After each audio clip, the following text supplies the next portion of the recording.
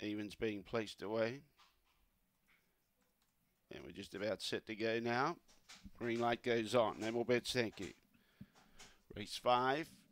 Away, Ready Successor from the inside began quite well for him, trying to push through, but there's more speed out wide. Ready Successor pushes through and takes the lead now. Trying to chase out after it now was Top Weight, trying to make ground. Got checked though, getting past it was Alan Amon. Then in turn behind those around the outside was Miss Jasmine, Bogan at Heart. Zoometrical behind those, but Ready Successor does it for the red box. Second placing Alan Amon, third was Miss Jasmine, fourth placing was Top Weight. Bogan at Heart behind those was Zoometrical. A gap then to, we had Tiger's Empire, and the last one home was Kenya Max, who got into trouble. The time was 23:21.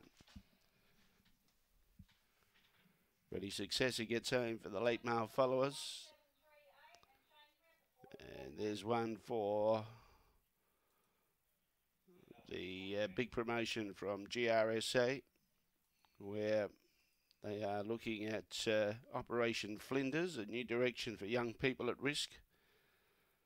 And for the month of April, whenever a Box 1 Red rug wins, $250 donated to Operation Flinders. So getting up to around 10,000 plus, I think, already raised in the month of April. 1738. 1738, the judges' numbers. 906 was the early split.